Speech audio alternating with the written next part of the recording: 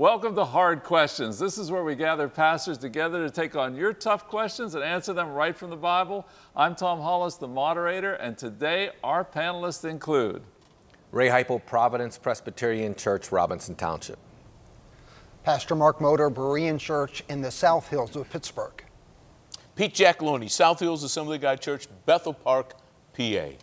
J. Anthony Gilbert, pastor of Another Level in the North Hills area. Well, pastors, thank you for being with us today. I'm excited to get started. We have some interesting questions today. We're talking about sinning, about demons taking over our bodies, and the holy kiss. That's a lot to dive into here, Pete.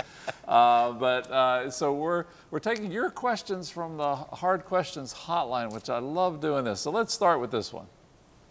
I've said the sinner's prayer and accepted Jesus Christ as my Lord and Savior, but I still find myself sinning sometimes, and I don't know what to do. Could you point me to some Bible scriptures that may help me? Thank you. Amen. Pete, I want to start with you on this one. What was that gentleman's name? Do we have his name? I don't think we Okay, have we don't have his name. Well, let me call you Sir. Sir, let me explain this to you. Thank you for your honesty. If you were to compare the life of King Saul and King David, you'll find that David out-sinned Saul far more sinful sins, if I could put it that way, than King Saul. But David repented.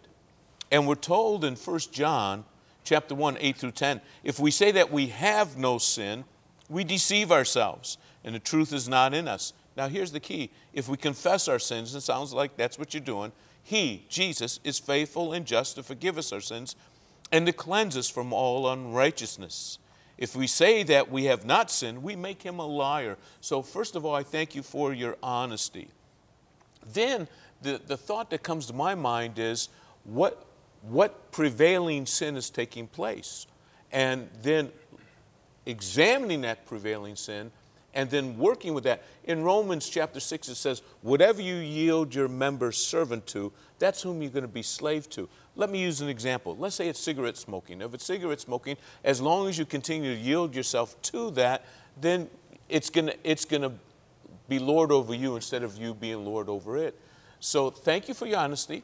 I think you asked for some battle scriptures. One, if we confess our sins, He is faithful and just to forgive. So now there's therefore no condemnation. He's faithful and just to forgive. So and then the Bible also tells us to submit ourselves to God, resist the enemy, and we're told He'll flee from us. Right. So this is some battle scripture I would tell you. Father, I submit myself to you right now. I resist the enemy. You know, don't get into this, it's not happening, it's not real. It is happening, it is real. But it's in open honesty and truth where God can really work in you and through you. I think that it really brings up the question of why do we struggle after salvation? And Ray, maybe you could speak to that. Yeah, I agree with Pete. I mean, we're always going to sin while we're in this body. I think Scripture is clear. If we say, you know, we have no sin, we're deceiving ourselves. And the Bible says even our good works are filthy rags in the sight of God. There's always sin mixed in. But as Pete was saying, there's a difference in sort of being a slave to sin and being a Christian who's fighting against sin. And if you're looking for spiritual growth, I think there's really no shortcut to that. I mean, you have to put in the battle, and that means getting in the Word on a regular basis. That means a prayer life on a regular basis. Paul talks about in Romans to make no provision for the lust of the flesh, but put on the Lord Jesus Christ. That's a daily thing.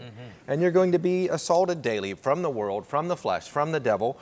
And, you know, that's life in this world. We glory that the victory is ours in Christ. We're forgiven when we go to Him. But, you know, you're going to continue to sin as long as you live. But the key is to bring it to the Lord and to continue to trust in Him and seek to grow in Him in the way He's provided through the means of grace, the Word, prayer, fellowship, being part of a church, serving others. All those things will help you to get stronger in the spirit and to help weaken the flesh. That's right, and hopefully not to stay in that same place. We all are living in this type of flesh. Well, let me go to you, Jay. What are your thoughts on this? You know, one of the things that comes to my mind is there's what's called positional sanctification and progressive. Positional sanctification is what you said. You prayed the prayer. You've accepted Christ. You're no more His son or daughter than you'll ever be the day you accept Christ. But then there's that progressive sanctification where now He's taken you out of the world. He's got to take the world out of you. And that's the process. And I think one of the lost arts in the body of Christ that I have even made more of a commitment to more now than ever, considering the day and hour that we live in, is a discipleship track. It sounds like what you need is someone to grow you. And discipleship, let me say this for everybody that's watching, discipleship is not a class you take. It's a life you live. And you don't know how to live this life. So you've accepted the prayer or accepted Jesus as your Savior and prayed the prayer, but now you have to learn how to get victory. So having a sit down weekly with somebody that walks with you, that invests the word into your life, prays with you, let that pastoral anointing begin to grow your life is what's going to help you to overcome and stop those sinning gaps that you have that you may be falling into from time to time. Well, I think that's so good. And I actually grew up in a church that taught like entire sanctification. It was one of their doctrines, and except that I don't know anybody living exactly like that, entirely sanctified. Mark, maybe you could speak to that. All of these answers are excellent. Being in the Word and prayer is so important. One thing that I think many Americans are not great at, they get isolated. And isolation is one of the enemy's biggest weapons against us. And Dietrich Bonhoeffer had a great quote. He said, "Sin demands to have a man or a woman by himself." If it withdraws him from the community, the more isolated a person is, the more destructive will be the power of sin over him. Wow. So it is so important to be amongst the gathering of the saints, not just watching on television. We love television. Cornerstone Television is awesome, but we need to have flesh and blood people that speak into our lives, that hold us accountable, that encourage us. So it's really important to gather together with others, be held accountable, and have iron sharpen iron. I love that, and I think, sir, that's the key there is, yes, battle with those scriptures. Yes, follow a heart after the Lord, be discipled, but be part of a body that encourages you and holds you accountable. Great answers. Let's go on to our next hotline question. My question is, can a demon take over your body when you have the Holy Spirit in you? All right, Jay, why don't you dive into this? Not sure the situation, of course, but. Yeah, well, just taking the question at face value, can a demon take over your body if you have the Holy Spirit? Of course not. As a matter of fact, if you can't have a demon come and take residence where God is, do you have to, and for a demon to take possession of you, demons are very, very, very skilled and knowledgeable about legal right. They have to have a right that's given to them. And if Jesus Christ has bought and paid, now it doesn't mean that I personally, I'm not getting into once saved, always saved and all that, but I personally believe, if somebody decides to backslide and they open up a door, you can digress. But at the same token, I don't believe that a person can be full of the Holy Spirit. If you read in Romans chapter 8, talk about how the Spirit of Christ is within you. Sin can't dwell there. So you can't have a demon operating in you and Jesus kind of saying, and you at the same time saying, well, I don't have any authority here. If Jesus is in you, that demon can't come in here and say, get out of the way. I believe you can be oppressed. I believe you can deal with battles. I believe there can be different things that you're battling with, but there can't be a demon taking over your life because either Jesus is Lord of all or he's Lord not at all. That's right, yeah. And I would agree. I don't believe a Christian can be demon-possessed, but I do believe they can be oppressed in their body, in their mind. But Acts 10:38 spoke about the ministry of Jesus, and it said that Jesus went about doing good and healing all who were oppressed by the devil. Yeah. So the good news is there oppression? Yes. Can we be free?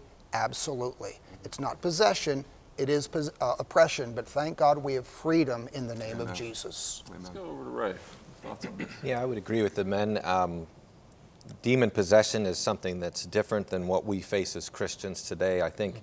And I think even when demons were possessing people, and I would make a distinction at that level, which really isn't worth getting into, but that when Christ was doing that, even then, if you were a believer, you had the Holy Spirit, the principle that you said, Jay, a demon can't come in and greater is he who is within you than he is within the world. Yeah. But now what we have to worry about is that he is prowling about. He is seeking someone that it may devour, and I don't think that means possess. I think that means tempt into sin. Yeah. I think that means hinder from growing in grace. Yeah. When you're alone, becoming selfish, becoming corrupt, embracing false doctrine, all the things that Satan really does do, and we are to resist him. We are to put on the whole armor of God so that we might be able to stand against the wiles of Satan. So, Satan, demons are very real. Christians have to face them as one of their enemies, but God is greater, and we need to trust in God and go to Him.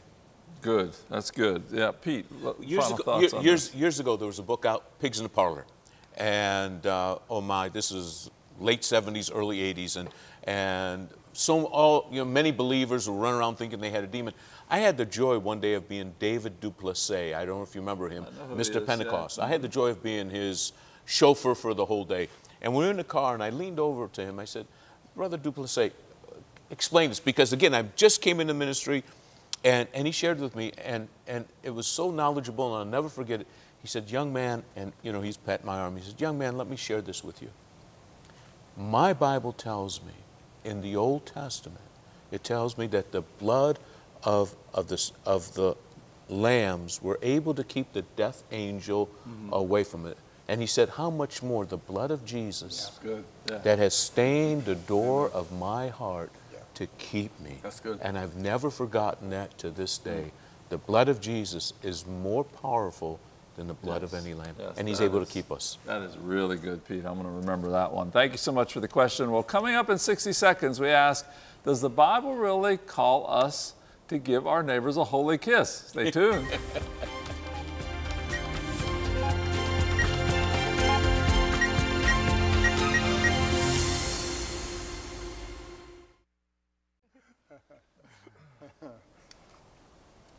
We just need to publish the theological discussions that happen during the commercial sometimes. But anyway, today on Hard Questions, we're taking on your hotline questions. So let's go to the next one. My question is, if I pray for healing for an unbeliever, will God answer that prayer? All right, this is an interesting one. There's a few different facets to a simple question, but go ahead, Ray. I mean, I think God answers the prayers of believers for things that are in accordance with His will. And if I think that's really the foundational answer. I don't think God's looking at whether or not the person you're praying for is a believer or not. We should be praying for all sorts of people, for kings and all in authority, the Bible says. So we should be praying for people, and I think healing is one of the things that we pray for. But I don't think that God promises healing to everybody, and I think that's true even at the time of the apostles when some of them were healing people miraculously. I mean, Paul writes in 2 Timothy 4, verse 20, Erastus stayed in Corinth, but Trophimus I left sick in Miletus. Why did he leave him sick if he could heal everyone? And so even when, you had the gift of miraculous healing, we don't see it operating across the board. And he writes again about Epaphroditus being sick almost unto death, but God had mercy on him. Paul looked at it as mercy when God healed someone. And I think that's one of the things we need to understand. When we go to God in prayer, we don't command God. God doesn't have to do what we're saying. We have to submit our will to Him, and I think we have to say, as Jesus did, not my will, but thy will be done. Someday, some illness or sickness is going to take everyone out of this world if Jesus doesn't come first. So He's not going to heal everyone all the time. But I would encourage you to pray for healing and ask God to do it. Just recognize you're asking for mercy, and there's no trick to, if I do it this way, it's going to happen. Well, I mean, that's a great point. Also, Pete, this whole thing of praying for an unbeliever, this could be a testimony to them. And Tom, I agree, because I've heard people say, well, you can't pray for unbelievers. But the woman of Canaan, who had a demon-possessed daughter, she came, the disciples said, Lord, will you get her out of here? She's bothering us. But she remained persistent to the point that, and Jesus gave her a little test there about, hey, I didn't come for you. I came from the lost sheep of Israel. But she remained persistent, and as a result, her daughter was set free. What was his name? Naaman in the Old Testament, full of leprosy. And one of the servant girls said, hey, if he could only get... So I want to attack this from the point of, can you pray for non-believers? I tell you what, I take every opportunity I can for non-believers for that reason, that intent, that Naaman didn't want to do what the prophet wanted to do. He did not. I don't want to go over that dirty river and dip myself 7 times. Can he just wave his hand? But it was a testimony to what God wanted to do. Right. I think of the Great Commission command in Mark's Gospel, which is the best of the 4 Gospels. And Jesus said, go and preach the gospel to every creature. And then he mentions 5 signs. These signs will follow those who believe. The 5th sign, they will lay hands upon the sick and they will recover. It doesn't say just believers, it says the sick. So I believe we have that right, that authority, and we are not the healer. So our job is to pray the prayer of faith.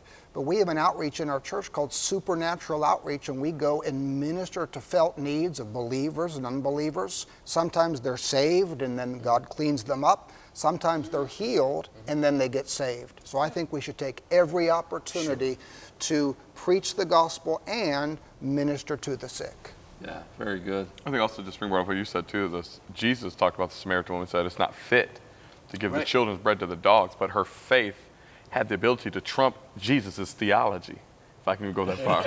I mean, so it shows you how powerful even an unbeliever or a dog could be healed. I mean, there's a lot of things you can think of. I mean, Jesus called the woman a dog. I mean, now where I came from, that was fighting words. I'm serious. You know? If we had a prayer meeting and everybody prayed and a voice came out of heaven, hey, a bunch of dogs, I'm not giving you anything. I mean, we'd all go change our religion or something. But, you know, it's true that I think Jesus was maybe drawing her out of herself too. And so I mean, if Jesus would do that there, then I believe also that he'll do it now for the unbeliever. And I believe, what is this? You guys have probably heard it where it said that healing is the dinner bell for the gospel. So I believe God used that a lot of times to show people his willingness to die for them. And by meeting their need, as a result, they can hear the gospel more clear.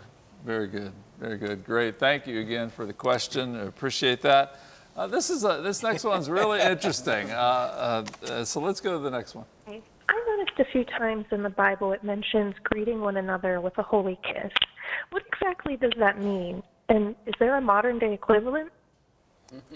A modern day equivalent. All right, Mark, we're going to let you tackle this.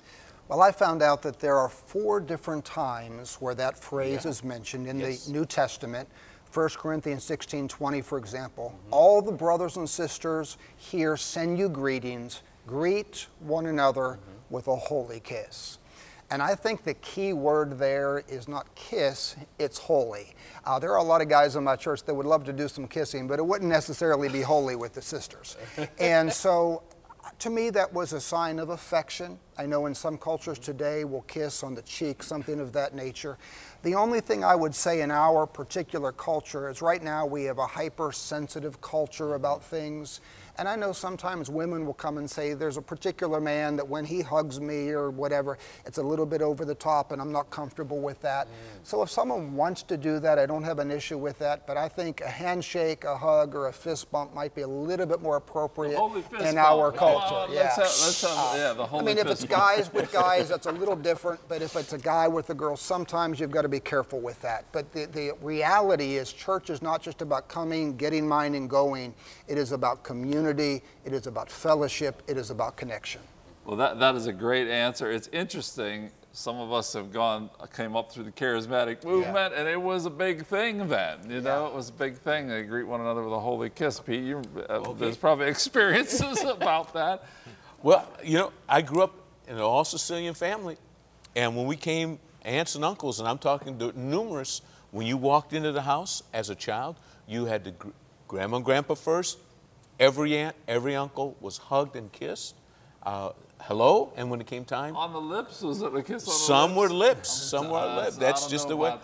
That's just the way it was in those days. Truthfully, you know, my dad and I, and every time we met when he was alive, and we hadn't seen each other for months, we'd kiss on the lips. I mean, that's just the way it was. It was a cultural thing.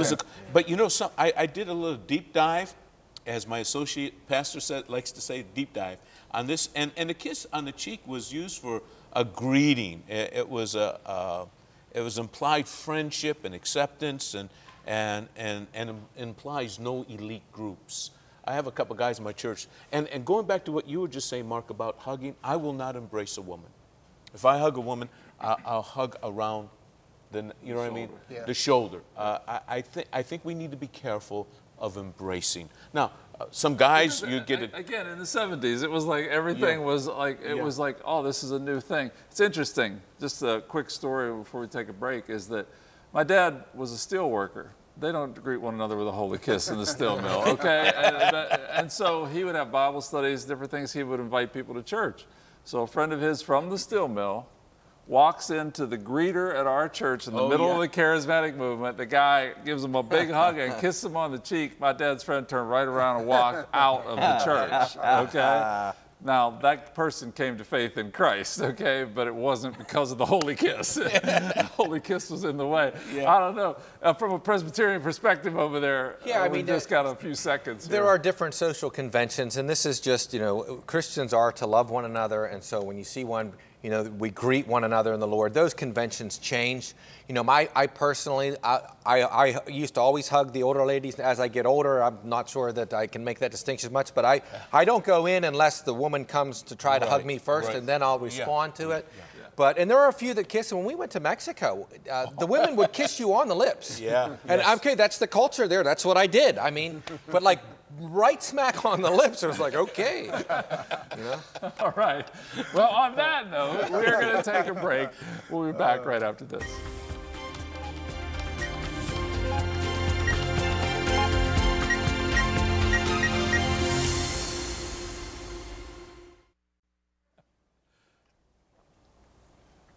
So here's our last hotline question of the show.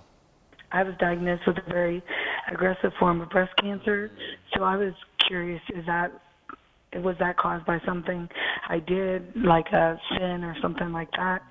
And secondly, everybody always says that if it's God's will to heal you, that he will heal you. But all through Scripture, it says, like, where people have been healed, and God always tells them it's their faith that healed them.